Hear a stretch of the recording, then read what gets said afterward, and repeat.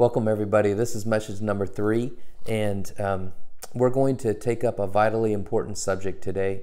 It's biblical reasons for unanswered prayer. That's our subject for message number 3.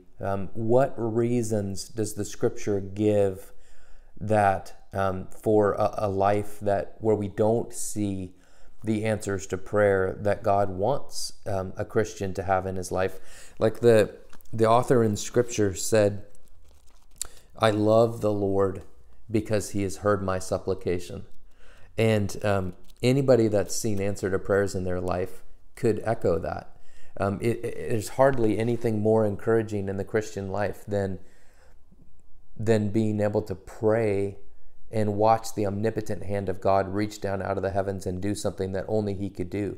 If it's just subtle and quiet and you're the only one that knows, or if it's blatant and open and obvious, like in the Gospels it says, pray in secret and your Heavenly Father will reward you openly.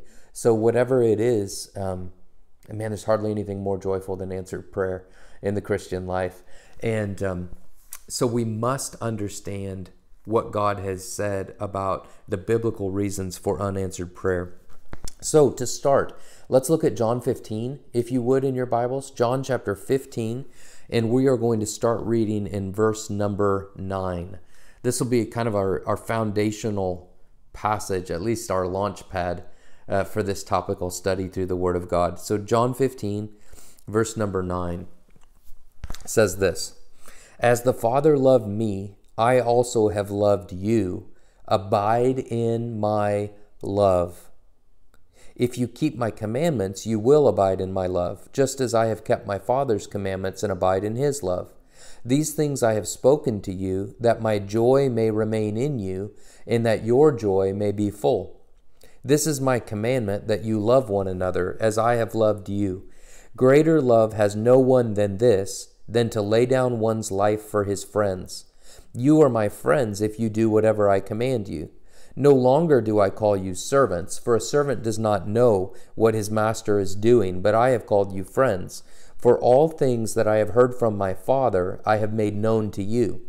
You did not choose me, but I chose you, and appointed you that you should go and bear fruit, and that your fruit should remain, that whatever you ask the Father in my name, he may give you. These things I command you, that you love one another." So I want to pray here in just a moment. Let's just do that. Father, we desperately need you. I desperately need you. Lord, there's a bit of an agony in my soul.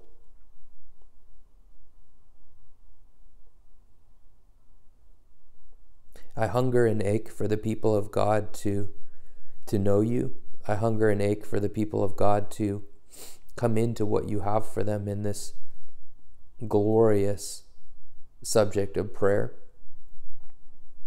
I long for the people of God to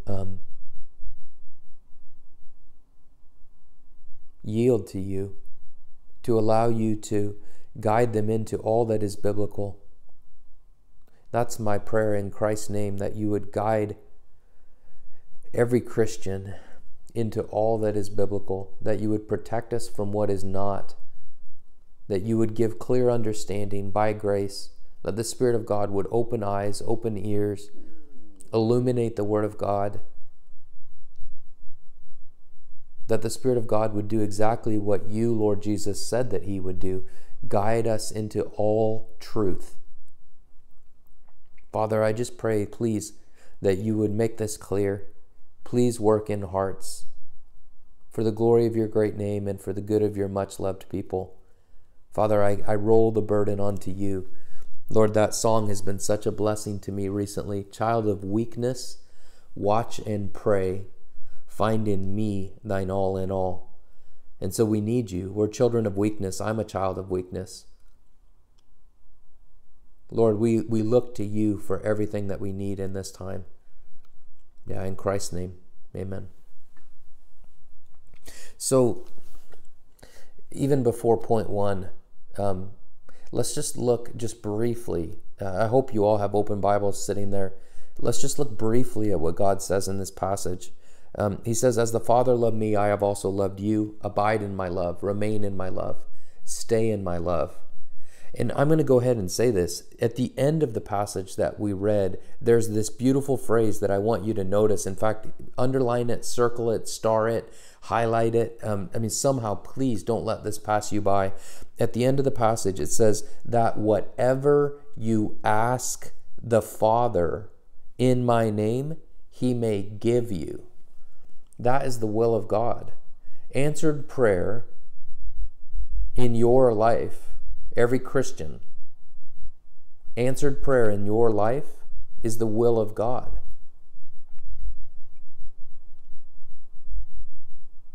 If you're falling short of that, if you're recognizing that your life doesn't look like that, then would you please just say, Lord, I just want for your glory. I yield, I submit, I see in such beautiful simplicity in the Word of God. I see that answered prayer is the will of God. And I want you to lead me into this. I want you to teach me. You know, there's a beautiful, life-changing truth that's so simple. And yet the Lord showed me in the past couple months, I can believe God for all of his will in my life. How simple is that? I can believe God for all of his will in my life. He's committed to his will. As I submit to him, as I obey him, as I walk with him every day, I can believe him for what he wants in my life. Answered prayer. In fact, I would even say this, a vital life of constant communion with God. A vital life of fighting battles in prayer. A vital life of asking and receiving. Learning what it means to ask and seek and knock. A vital life of mind-blowing relationship with Christ is the will of God. And so I can believe him for that. You can believe him for that. It's amazing. So he says, as the Father loved me, I've also loved you. Abide in my love. Stay in my love. Remain in my love. Stay in the place where I love you. And what I want to start out with is not just saying that answered prayer is the will of God, but I want to highlight that this is the context in which that instruction comes, or that promise comes. And so the promise here that whatever you ask the Father in my name, he will give you, that comes to the person who's abiding.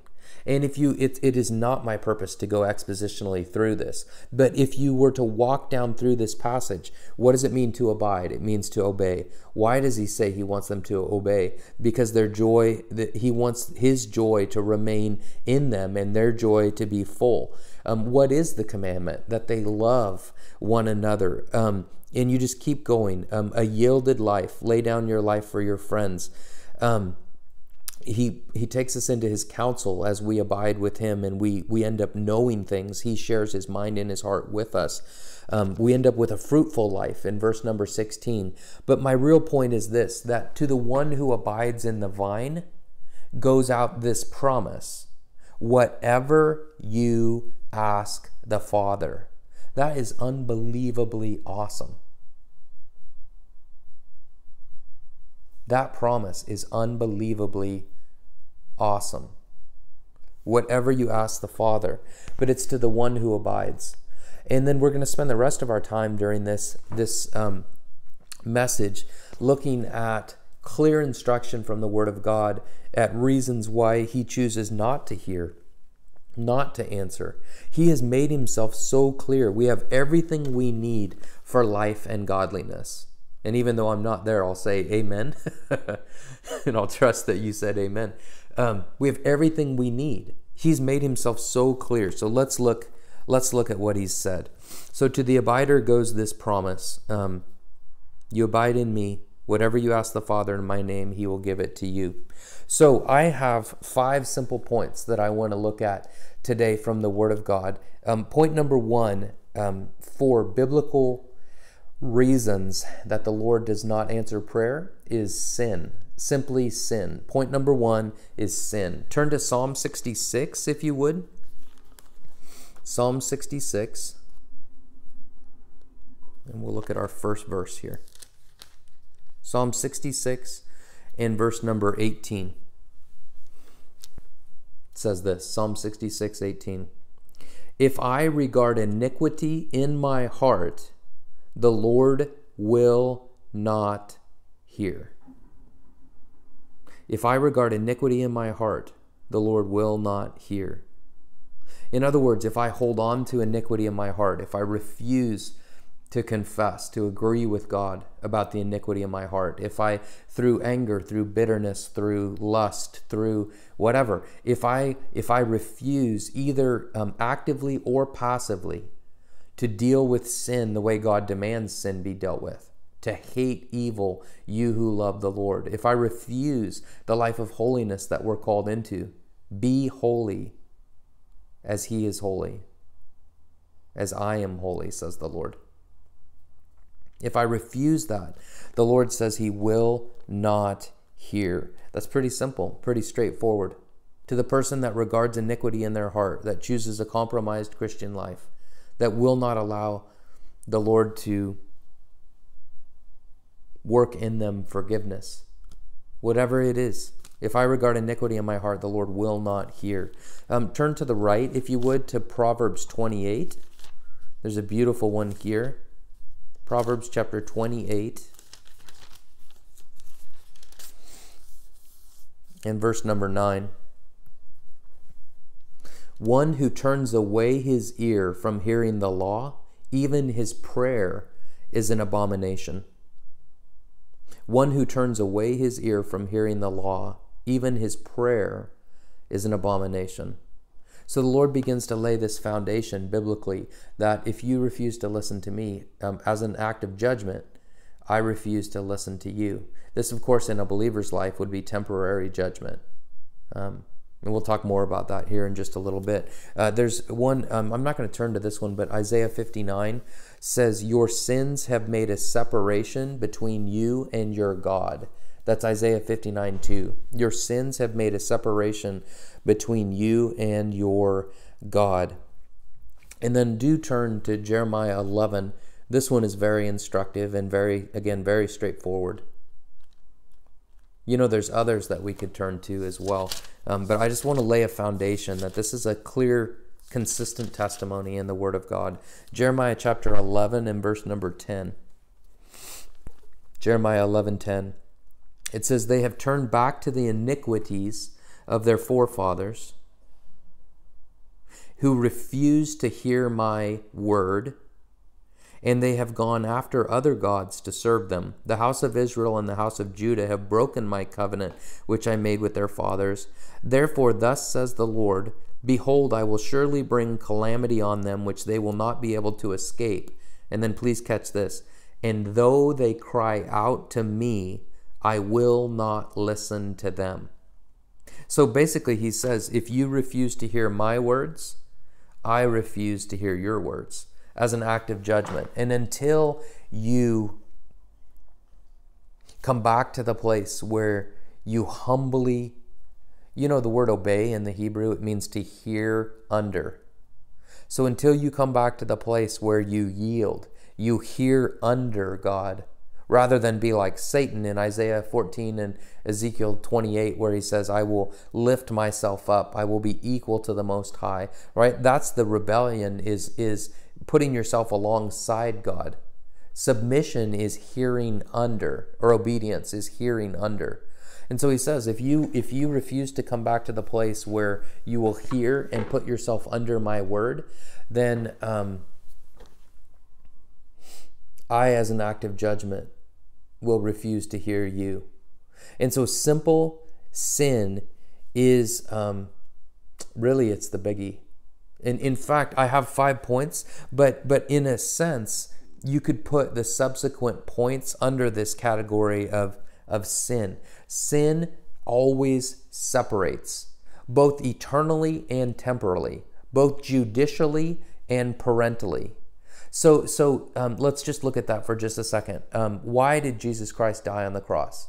So that mankind could be reconciled to God, right? Sin separated. All you like sheep have gone astray. Each one has turned to your own way. All have sinned and fall short of the glory of God. The wages of sin is death, separation. And so it's true eternally, it's true judicially that our sins separated us from God. But it's also true parentally. If we took the time to look at John 13 in the New Testament, the Lord Jesus says to them, "You are clean." Peter, of course, in his zeal, he says, "Don't just wash my feet, wash all of me." And he says, you only need to be bathed once, right? You don't need to be bathed again. But if I don't wash your feet, you have no part with me, no intimacy with me, no fellowship with me. And so the same thing is true judicially and parentally. The same thing is true eternally and temporally, that sin always separates. And so this is absolutely the huge one in the Word of God. We must live a yielded life. We must live a holy life. Let me please say, to the best of my ability here, that this is by grace. The child of God lives his life in an atmosphere of grace. We live in an ocean surrounded by limitless grace. When sin increases, grace mega increases or hyper increases. It increases all the more. And so all of that, what I'm saying, I'm intending to communicate this in an atmosphere of grace. And yet I have to be fair with the Word of God, that even in an atmosphere of grace, as an act of discipline, right? Hebrews, he disciplines those whom he loves. It's actually a sign of sonship to be disciplined by God. As an act of discipline, he refuses to listen to those that refuse to hear under. It's one way he's clearly chosen to relate to us. So sin. Now, I would like to take just a second to think about this on two different levels. Oftentimes when you say sin, people think of commission or committing a sin. And I want to think both about committing sins, but also the sins of omission. I wonder sometimes if there are more sins of omission that are really killing people's prayer lives than there are commission, really. So let's just think about that just for a second. One thing that stood out to me, I think I mentioned this last week if I remember correctly, but one thing that has really stood out to me over these past years is that when you read the list of sins in Scripture, it's shocking to me how often they fall into two categories. And I would call those moral sins and social sins. And so if this is definitely true of the list of sins in Colossians and Galatians, and we could keep going, and I'm not going to, but you see it typically starts out with things like fornication, adultery, an unclean mind, sexual immorality. It'll start listing things like that, idolatry.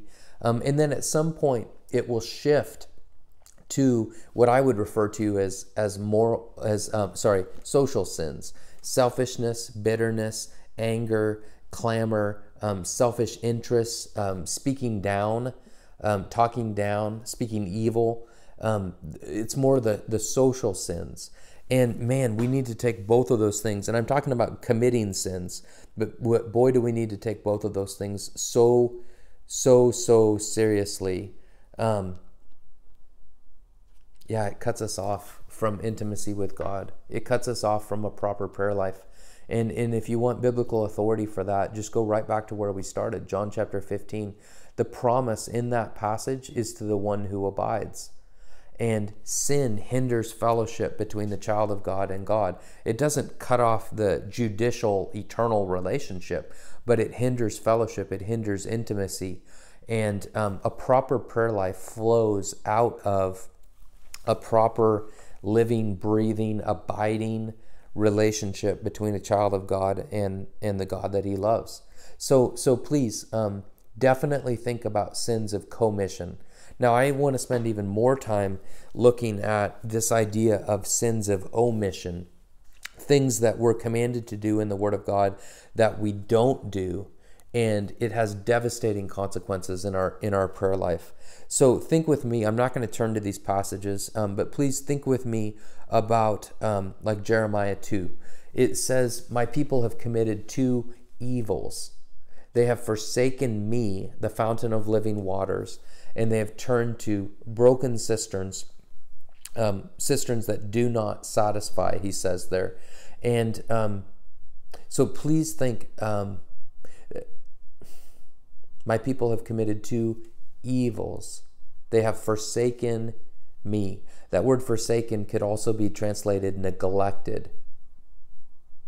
It's the idea of not treating the Lord how he deserves to be treated, not giving him the place in your life that he deserves to have in your life. If Jesus Christ is truly Lord, then what that means is we should start with a blank piece of paper. Right across the top, we put Jesus Christ is Lord. And whatever that means for the rest of our life, he must be preeminent. We must approach him in this way. And yet, as good Westerners, we so often think, oh, I just wish I had more time. And we make excuses for not treating God the way he deserves. Behold, I stand at the door and knock. If any man opens the door, I will come in to him, fellowship with him, sup with him, and he with me. So often we think, oh, I wish I had more time. And it's really a sin of omission. I'm talking about myself. I have lived a Christian life where I have been a serial neglecter of the quiet, intimate place with him. In fact, I really didn't even pay much attention to it. I was so fascinated and taken up with service, and I was so busy for God that I didn't live a Christ-like life. I got the part of Christ-likeness where you work hard, be steadfast, immovable, abounding in the work of the Lord. And that's good. Praise God. Those things are good. But I didn't get the part of Christ-likeness that's described in John 15 and many other beautiful passages in Scripture, where he says that abide in the vine and you'll bear much fruit. And so I had this version where I was working, but I was totally missing out on this intimacy. And I wondered, why is there a lack of power in my life? Why can't I love my wife the way Christ loves the church? Why do I struggle with impatience with my kids? I used to wonder all these things. Why did sin seem so powerful and unovercomable in my life? Now I look back and I think it's because I wasn't living the Christian life the proper way. It was a sin of omission, if you want to put it that way. I was refusing to let the Spirit of God lead me into all that is biblical, all that he wants for me for the glory of Christ. Yeah, so Jeremiah 2, what I called normal, God calls evil. Man, that's pretty serious. Why didn't I have a more vital prayer life? I was refusing the life, the Christian life that the Lord had for me. Malachi 1 and 3, as an example, he says, you give to me the lame, the blind. They were still giving to God, but they weren't giving God the first and the best. That is so shocking. He says, try that with your own governors. If I'm a father, where is my reverence? If I'm a king, where's my honor? If we're not giving to the Lord the first and the best of our life, it's a sin of omission in that sense. And we'll never come into all that he wants for us if we're not yielded, if we're not in obedience. John 15, we already looked at, abide in the vine. It's to that person, abide in my love. It's to that person that he says, ask whatever of the Father, and he will give it to you. Oh, that's amazing. Ask whatever. 1 Peter 3:7. This one's so important. Flip there if you would. 1 Peter 3:7. This is vitally important. In fact, this is my favorite verse in all the Word of God to husbands, specifically to husbands. I'd love to take an hour and unpack all the beauty and the detail of this verse. 1 Peter 3:7, just as a brief little warning here from the Word of God. It says, husbands likewise dwell with them, that in the Greek means house together, with understanding. It's comprehensive knowledge. You're supposed to study your wife. You're supposed to know your wife. Giving honor to the wife, that means to treat her as precious. That root word, honor, is used repeatedly in the book of 1 Peter. It means to treat as precious. So give honor to the wife as to the weaker vessel, and as being heirs together of the grace of life, that your prayers may not be hindered. So this describes the way a husband needs to treat his wife so gently, like a beautiful rose. Needs to care for her, He needs to not be harsh with her. Another passage that I hope you guys are all familiar with would say. He needs to love her. He needs to honor her. And if he doesn't, it says that your prayers may not be, that's a powerful word, hindered. That word hindered, it means to be cut off or destroyed. The same word is used in Romans 15, where the Apostle Paul says, I often longed to come to you, but I was hindered. And so Paul says, I wanted to get from where I am to where you are. I wanted to get through to you, but something cut off my desire. Something thwarted my desire. Something destroyed my plans. I couldn't get from where I am to where you are. And then you think of that in the context of prayer, right? Basically, he's saying that if you don't treat your wife the right way, your prayers are bouncing off the ceiling. How many sincere, godly men have hindered prayer lives because they don't treat their wife the right way? Can I confess something? I frequently don't treat my wife the right way.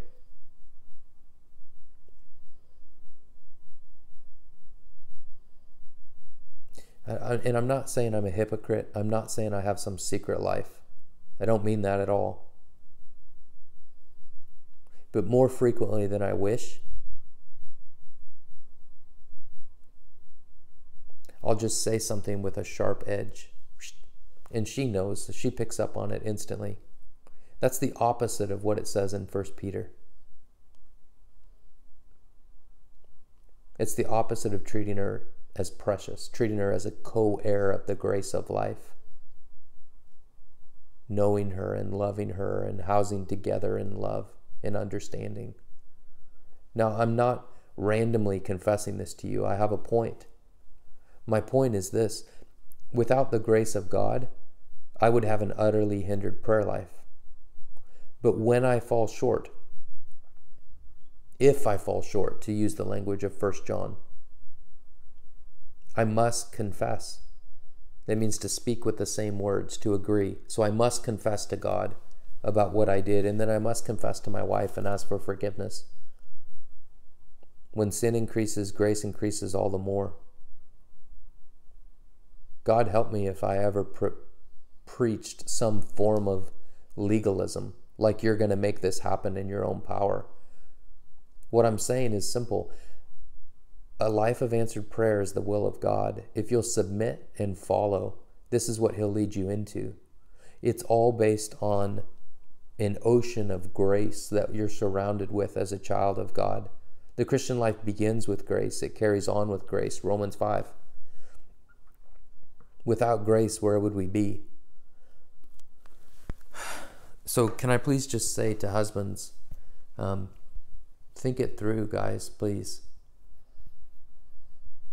If the Lord shows you anything, I don't care if it's small, if it's big, anything, just go and ask for forgiveness of God and of your wife.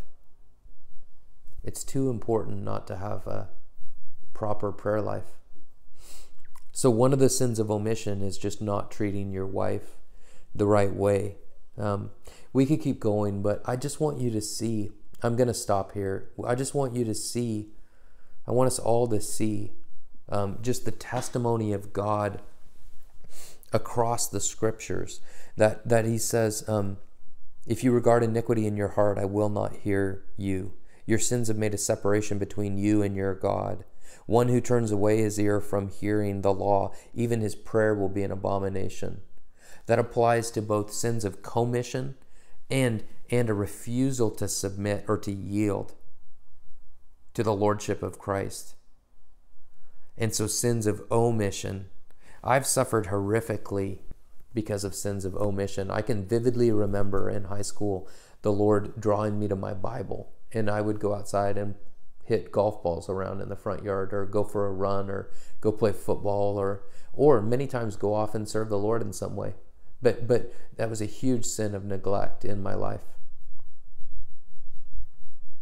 Not just my Bible, but my personal quiet place with Christ.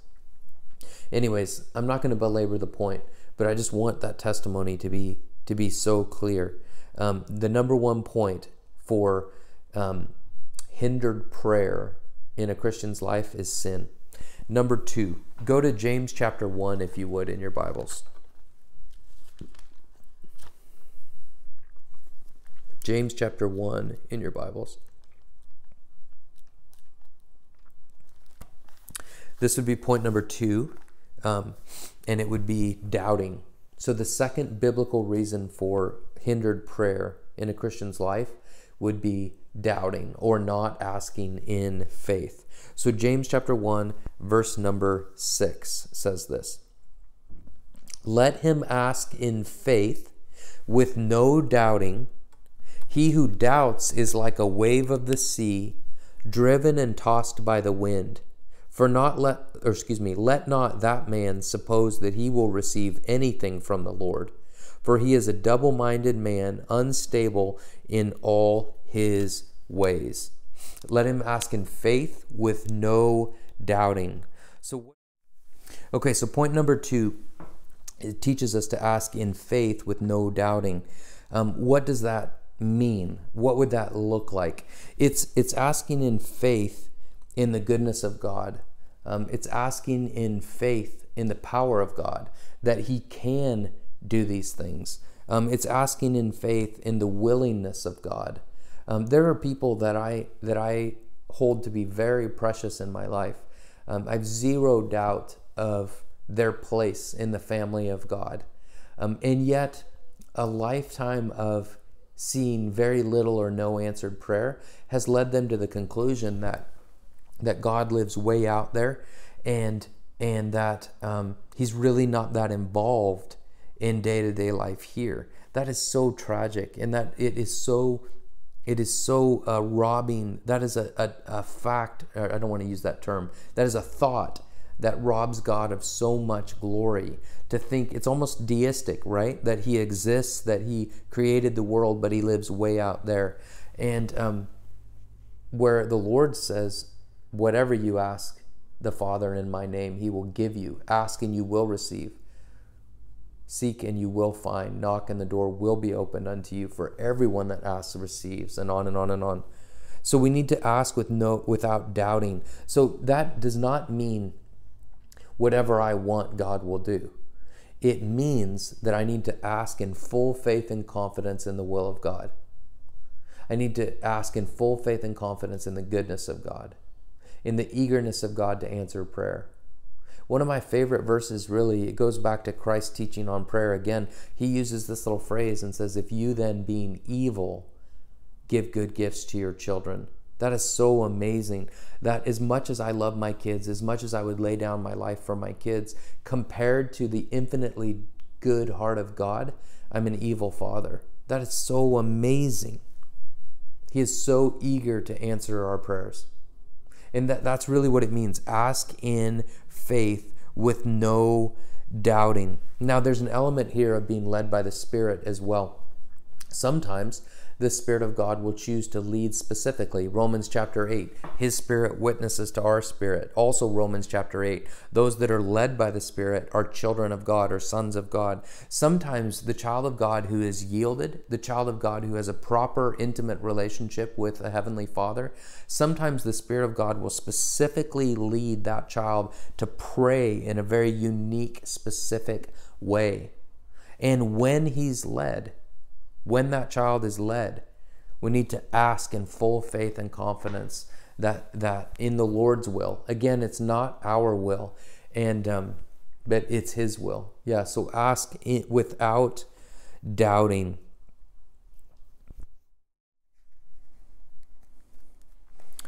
Point number 3 in the outline is prayerlessness. What is the third thing, the third biblical reason for hindered prayer in a Christian life?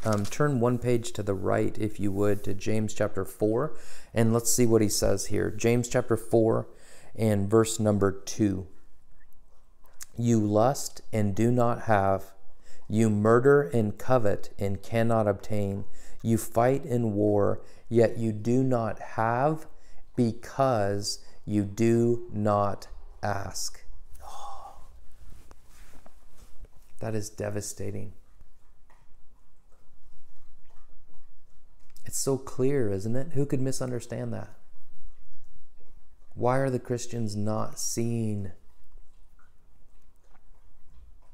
the answers to prayer in their Christian life? One of the clear reasons is they're not a people of prayer.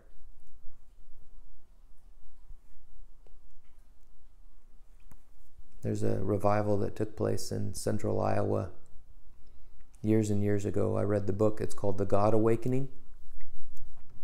I think it's out of print. I think you'd have a hard time finding it. But the people in the town prayed for 10 years before this revival took place in central Iowa. A revival just took place a year or two ago in North Carolina, a localized revival. And I read in the article when I was reading about it, and again, I don't pretend to understand these things, but it said that the Baptist ladies in the town had prayed for 10 years for the next move of God. Why do we not see more answered prayer?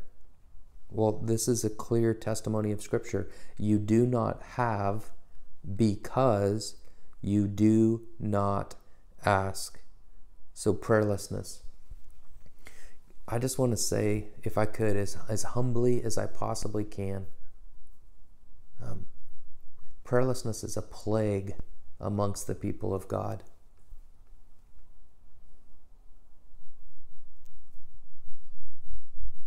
I suppose there's a lack of understanding. I suppose it's a lack of teaching on some level. I suppose that leaders that aren't men of prayer have set poor examples, starting with me. I suppose there'd be lots of things that are true. But I just want to say that prayerlessness is such a plague amongst the people of God.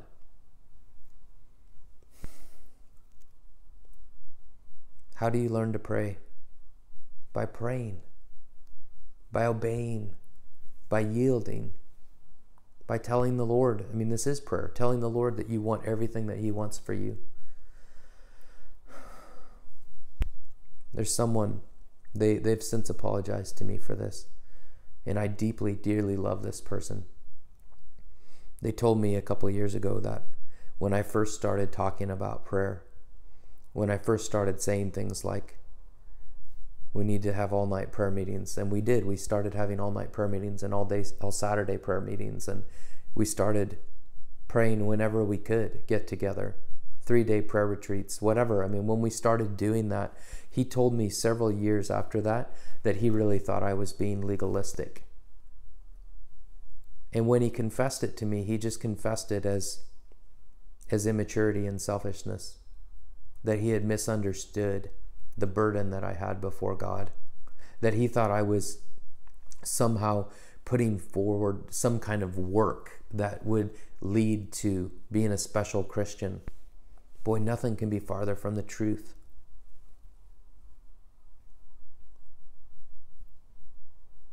The simple truth, it's hard not to cry. The simple truth is this: I hunger and ache and I long for the people of God to know their God. I long for them to love the Lord their God with all their heart and soul and mind and strength. I long for them to enjoy. He walks with me and He talks with me and He tells me I am His own, and the joy we share as we tarry there, none other has ever known. All to Jesus I surrender, all to Him I freely give. I will ever love and trust Him, in His presence daily live. Or the one that's been the most encouraging to me recently: child of weakness, watch and pray. Find in me thine all in all. I want the people of God in Europe.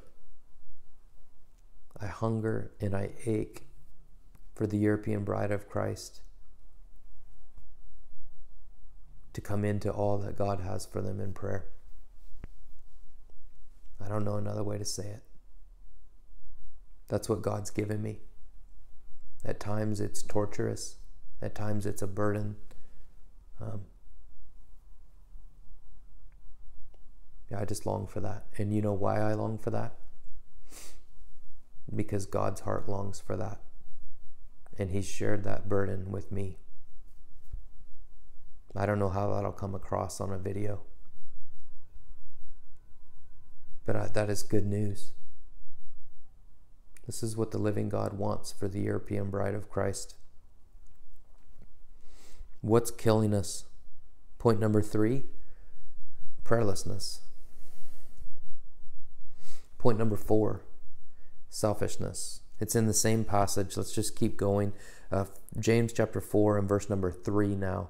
You ask and do not receive because you ask amiss. You ask and do not receive because you ask amiss.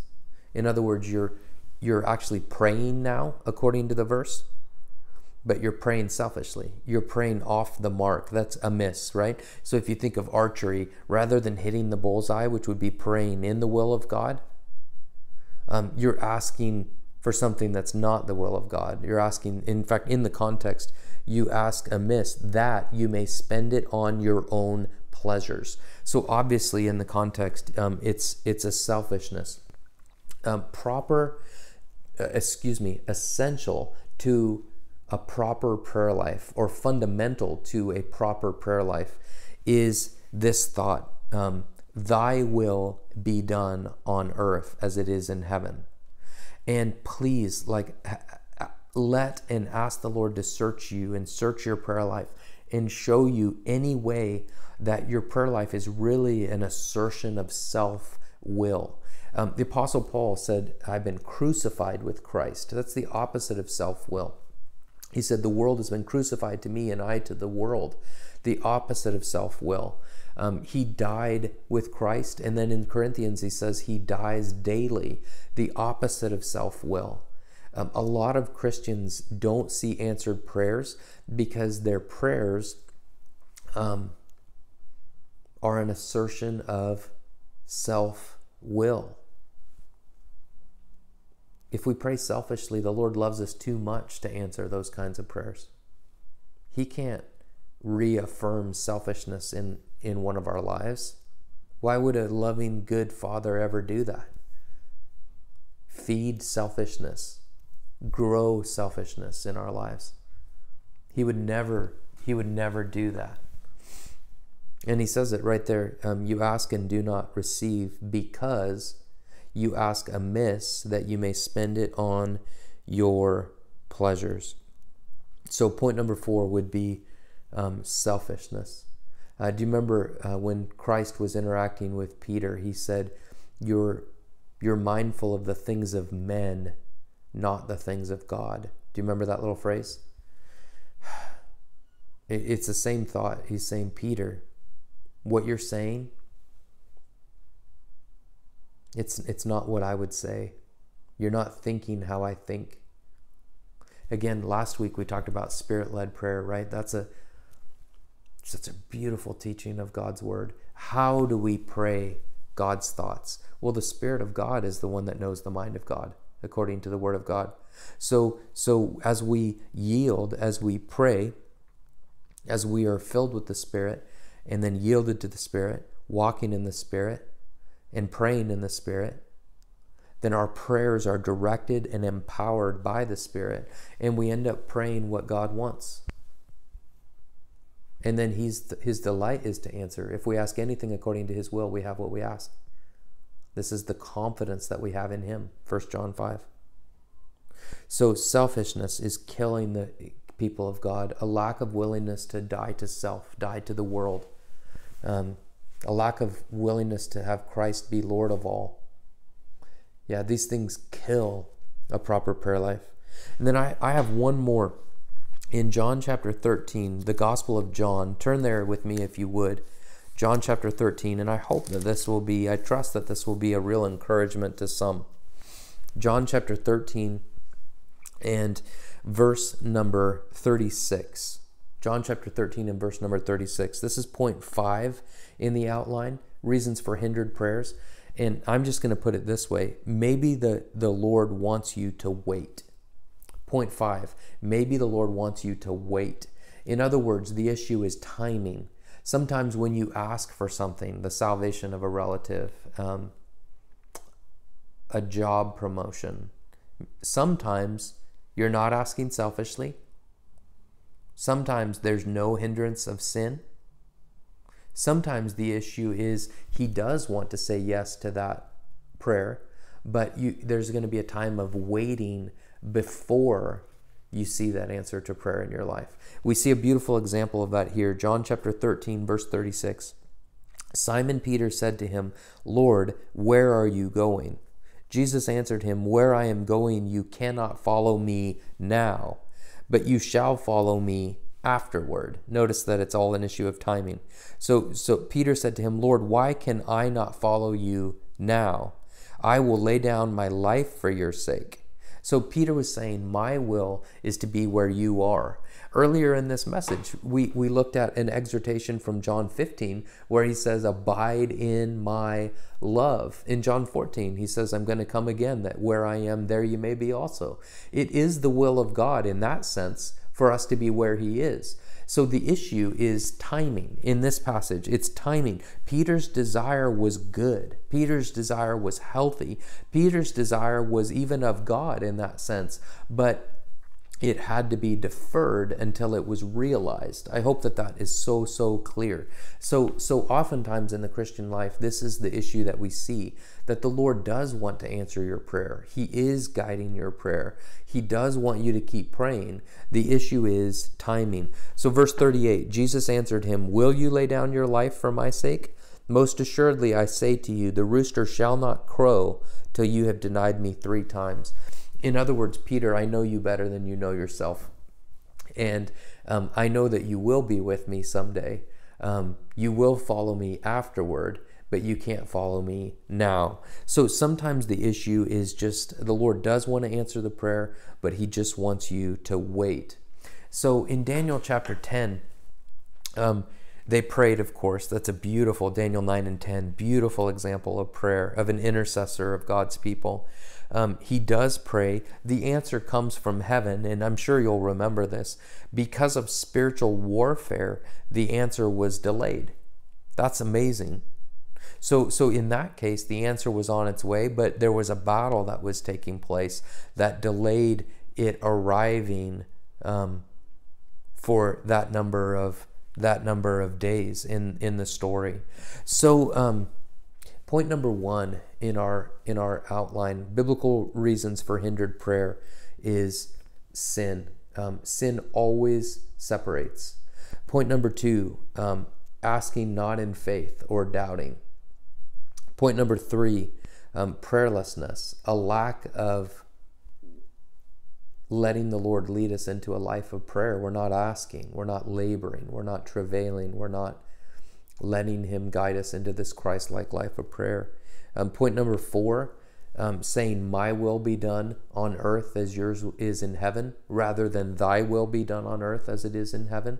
So in other words, selfishness in our prayers, things that look good to us, but a lack of death to self. You could even think of like 1 Corinthians 4, where he says you're reigning as kings before the time, right? That's a problem in the human heart, and it leads to hindered prayer lives. And then point number 5, maybe he's not answering your prayers. Maybe he is waiting to say yes, because he's going to get more glory out of it in his perfect time, because he wants to give you something better than what you're asking for, and his good heart won't settle for less, but wants you to be so blessed. I remember over 20 years ago, I was a starving young husband, and I was away for some reason for a weekend, and we needed $50 to pay a bill. And I told my wife, without even thinking about it, I said, just ask my dad. He'll gladly give you $50. I'll pay him back when I get paid in a couple days. And I knew my dad. My dad would fall all over himself to grant a request like that. And so she spent time with my mom and dad that day, I called her at the end of the day and said, "Did you ask my dad?" And she said, "I just couldn't do it." And I love my wife. I love her sensitivity to the Lord. She said, I just couldn't do it. I couldn't stomach it. So she said, I prayed. And the crazy thing is, it never even occurred to me to pray about something so little, $50. Never occurred to me to pray about it. And my wife committed it to the Lord. She went home from my parents' house to our house. On the way, she checked our mail at our apartment at the time. And a friend from Bible college had written us a note, and the note was a tiny little note. It said simply, I heard you had a baby. I've never met a young couple that have a baby that couldn't use $50. And so I wanted to send you this little gift. And yeah, she just asked, and the Lord sent it. In fact, the answer had already been sent days before. Yeah, I just love that. So let's remember together, ask and you will receive, seek and you will find, knock and the door will be answered, or the door will be opened. For everyone who asks receives. That's the will of God. You don't have to understand the Christian life totally to live it. You just have to submit, and you have to chase Christ. You have to let him lead you every step of the way. All of these things are ours in Christ. Lord, help us to enter into them. Thank you.